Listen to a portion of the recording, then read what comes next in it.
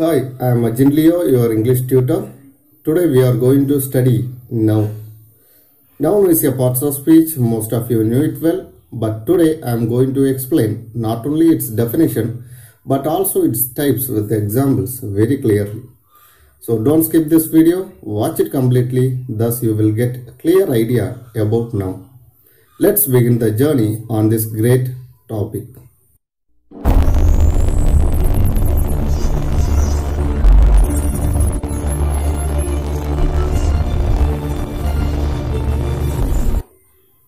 Now, what is noun? Nouns are naming words that are used to name people, such as Rolly, Shally, man, woman, girl, the president, and places. Mumbai, India, Italy, Brazil, classroom, basketball court. Animals, tiger, deer, ideas. Invention, evolution, discussion, conclusion, argument, destruction, things. Ball, car, bedsheet, stone, bag, laptop, desk. So nouns are the naming words that are used to name people, places, animals, ideas and things. And how do we find out noun in a sentence? In a sentence, nouns can play the role of subject, object, complement, appositive or modifier. A complete sentence usually consists of at least a subject and a verb. In most cases, the subject is a noun or a pronoun. Example, birds fly. Pizza is delicious. Here, birds and pizza is the noun which play the role of a subject. So, most basic role for a noun is to act as a subject for a verb that follows it. Nouns and pronouns can also play a role of object. Examples, please give Jeremy some bread. I have brought a girl a gift. So, bread a gift is the object in a sentence. And nouns are often preceded by an article A and B. He was really a genius guy. So, a genius guy is the noun.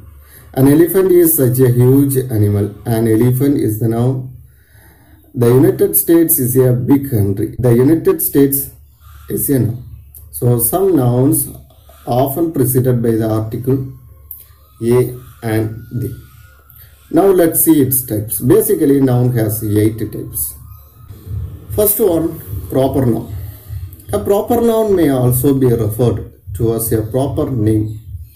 It's a noun that serves as the name for a specific place, person or thing. Example, India, China, Meena, etc. These are unique names. When we hear these names, we could remember the particular person and countries. Although a proper noun is a name of a particular person or place, that name may be given to more than one individual. More than one man is named as James. But when we say James, we think of a one particular person whom we are calling by his own name. Other examples are, has Anand done his homework? Here the noun Anand is a particular person, so it's a proper noun. I have never been to Egypt.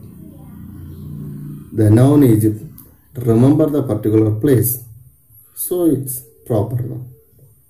Second one, collective noun. A name or noun used to denote a group of people, things or a group of animals is called collective noun. Example, team, committee, squad, family, fleet, flock. See some more examples. The British Army was defeated in World War II.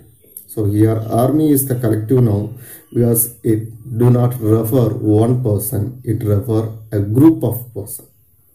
Likewise, the second example, the football team was congratulated by the principal. So here the team is the collective noun. 3. Common noun. While proper nouns are naming words that refer to the specific people, common nouns refer to common terms that are used to name common people, common places, common animals, birds, insects, reptiles, ideas, objects and so on. Example, boy, girl, men, woman, lawyer, engineer. When we say man, we are not calling any single person by name. We are using a noun which applies in common to all the members of a large class of persons. See this example. The boy helped his grandmother to cross the road. Here the sentence clearly indicates the boy, the common noun boy. It do not indicate which boy helped his grandmother. So boy is the common noun. I did not go to school yesterday as I was sick. So here school. The sentence do not refer a particular school. So it commonly says I did not go to school. So school is the common noun. A common name given to every person, place, things or activity belonging to the same kind is known as common noun. Fourth one, material noun. The noun that gives the sense of a liquid or substance, that which is measured or weighted but not counted from the various things are made, is called as a material noun. Another word says material nouns are the names of a substances from which things are made. Example, gold, aluminium, iron, plastic, cement. See some more examples. She bought gold jewelry. Here gold is the material noun. It is a substance. We can measure it, we can weight it, but we cannot count it. Fifth one, concrete noun. The names used for materials or things which have physical existence, or that materials are tangible in nature, are known as concrete nouns. Something or someone that can be perceived with the five senses: touch, hearing, sight, smell and taste. So these are the concrete nouns. Table, televisions, laptop, mobile phones. So these nouns can be counted. See this example. There are many new mobile phones launched last month. There are many new mobile phones launched last month. So mobile phones is the concrete noun because it has the physical existence. Now you have a doubt over the concrete and material noun. The difference is concrete nouns are the nouns which can be felt through our five senses. But material nouns are the nouns which are uncountable. Example, silver, gold, sand, wood, water. So water we cannot count, no? So those are the material nouns. Concrete nouns has the physical existence and which can be counted. Sixth one, abstract noun. The names which are used for an idea, quality, concept or condition are known as abstract nouns. Abstract nouns are not a physical substances. They don't have physical existence. Example, friendship, love, freedom, excellence, patience. So friendship which do not have the physical existence. It's a feel, it's a quality. The example, the freedom struggle of India is known to the world. So freedom is the abstract noun. Many abstract nouns are derived from adjectives. Example, greenness from green, freedom from free, wisdom from wise, bravery from brave. So many abstract nouns are derived from adjectives only. Seventh one, countable noun. It's so easy. Countable nouns refer to the things that can be counted as individual units that can occur in a noun phrase with a numeral or indefinite article. Example, one man, two books, four students, etc. 5 students in our school qualify for national games. Well, 5 students can be counted. Common nouns and concrete nouns can be countable nouns. Eighth one, uncountable noun. Uncountable nouns refers to the things that cannot be counted as individual units, such as water. Water we cannot count it. We cannot say there are 1 water, there are 2 water, there are 3 water. So water, rice, knowledge, these are the uncountable nouns. These nouns usually do not have a plural form and cannot be used with the numbers or indefinite articles like a or an. But they can be used with some quantifier like some, any, much. There are some money in his wallet. The lawyer gives advice to his client. So advice is the uncountable noun. These nouns are also called mass nouns. All abstract nouns are uncountable nouns, but not all uncountable nouns are abstract. Abstract nouns like hopes and dreams are countable. But at the same time, abstract nouns like happiness, despair, imagination are not countable. So there are 8 types, but in advanced grammar there are some more types. Generic nouns. A generic noun is a noun that is used to refer a whole class of things. They can be plural or singular, and they may appear with a definite article or indefinite article or no article. So generic nouns are nouns that refer to something in general or as a whole. For example, if you say, I love basketball games, it refers to all basketball games. So this is a generic noun. Now you have a doubt over generic noun and collective noun. A collective noun names a class or group. Nouns like committee or group are a collective nouns, but a generic noun represents a typical member of a group. Usually the things described as collective noun functions as a unit, but therefore treated as a singular noun. Next one, appositive nouns. An appositive noun is a noun that comes after another noun to provide additional information about it. If the appositive provides essential information, it is written without any extra punctuation.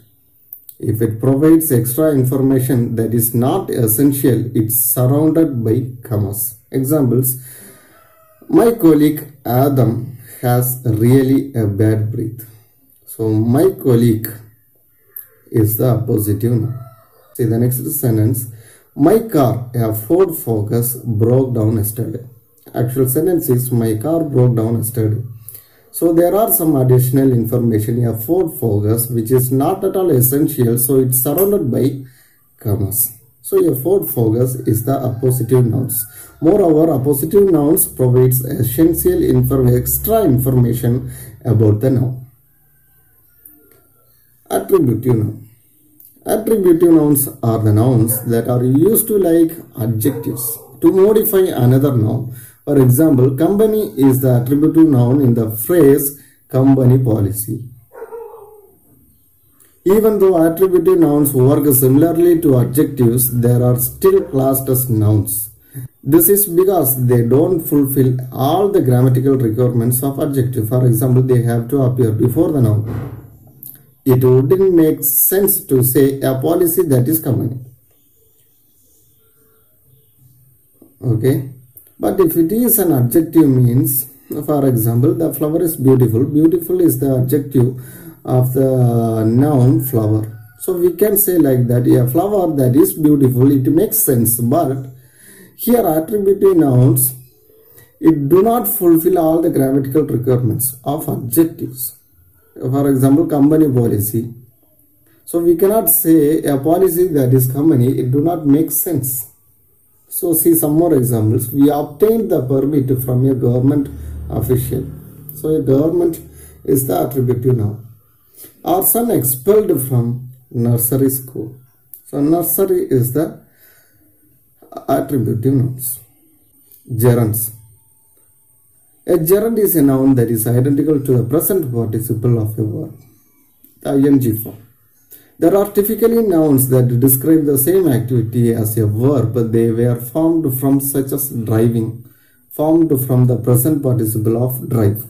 So moreover, gerund is a noun form of a verb that ends in ing. See this example, then you may understand. When I am on vacation, sunbathing and reading are my favorite activities. Sunbathing and reading are the gerunds. Playing tennis takes a lot of physical and mental skills. Playing is a gerund. Next one, possessive nouns. A possessive noun is the noun that followed by an apostrophe and the letter S to indicate possession. Example, my father's house. Father apostrophe S. It indicates a possessiveness. the house belongs to the father. To indicate possession with a plural noun that ends in s, just add the apostrophe after the s and don't add any extra s. Example, my parents' house. Parents is the plural form. Already the word has yes, so after the word we have to put a comma. See this example. This place are smaller than my parents' house but much bigger than my sister's apartment. So here parents is the plural one. So after the word there is a apostrophe which indicate the possessive noun, and the second word sister is the singular noun, so apostrophe s is needed to indicate the possessive. Next one, cases in noun. Case is the grammatical function of a noun or pronoun. A noun is classified on the basis of cases which are given below. These cases tells us the exact position of a noun in a sentence. What are the cases are there for noun? There are total of 5 cases of noun in English language. First one, objective case. When the noun in the sentence is the direct object of the preposition or the verb, then the noun is the objective case. Example, the doctor is taking care of his clients. His clients is the direct object. So that is objective case. Second one, nominative case. In the sentence, if the noun is the subject of a verb, then that is a nominative case. Umesh is a bright and intelligent student. Umesh is the subject. Also a noun, it is in nominative case. Possessive case, just before we have studied now. Possessive case, when a noun in a sentence denotes possession or ownership, then it is a possessive case. You are sitting in Manish chair. Manish apostrophe s, it indicates the possession. The chair belongs to Manish. The possessive case is often called the genitive. The possessive case of most noun has the singular number that ending apostrophe s, and plural noun that ending in s take no further ending for the possession. Example, Elizabeth hates the officer's name. So those are the singular noun. So after that apostrophe s to indicate the possessive. And officer's name, artist pension. So officers is the plural noun. So after the word there is a apostrophe to indicate the possessive. Plural noun that do not ending in s and take apostrophe s in possessive. For example, policemen, that is the plural, but it do not ending in s. So we have to add apostrophe s to indicate the possessive. Children's are. Fourth one, dative case. When a noun in a sentence is in the indirect object of a verb, then the noun in the sentence is in the dative case. We gave our dog a bone. Our dog is the indirect object. There should not be a preposition before the indirect object, because in that case it will be the object of that preposition. Fifth one, vocative case. When a noun in a sentence is used to get attention, then the noun in a sentence is in the vocative place. Example, Ajay, are you coming for a function? So Ajay is the vocative case because it get attention. When we read this dialogue, we get attention of the noun Ajay. Then gender. So in a noun there are 4 genders. First one, masculine gender. A noun that denotes a male animal is said to be of the masculine gender. Example, man, boy, tiger, son. These are the male. So that is the masculine gender. Female gender, a noun that denotes a female animal is said to be the female gender. Example, woman, girl, nature, lioness. Then common gender, a noun that denotes either male or female is said to be of the common gender. For example, parent. Okay, child. So both genders are coming at here. Parent, male or female. Child, like a student, cousin. So these are the common gender. Then neuter gender, a noun that denotes a thing without life. neither male or female is said to be of the neuter gender. Example, book, pen, room. So we cannot say it is the male book, it is the female book. So it is the neuter gender. Then numbers. Noun, numbers. A noun can be categorized based on their number. It has two numbers, that is singular and plural number. When a noun denotes one person or thing, it is in singular number. Boy, man, table. So it denotes one person and one thing. So it is a singular number. And when a noun denotes more than one person or things, that is called a plural number. Boys, it refers a group of persons. Men, tables. So these are the plural number. There are certain rules to change singular to plural.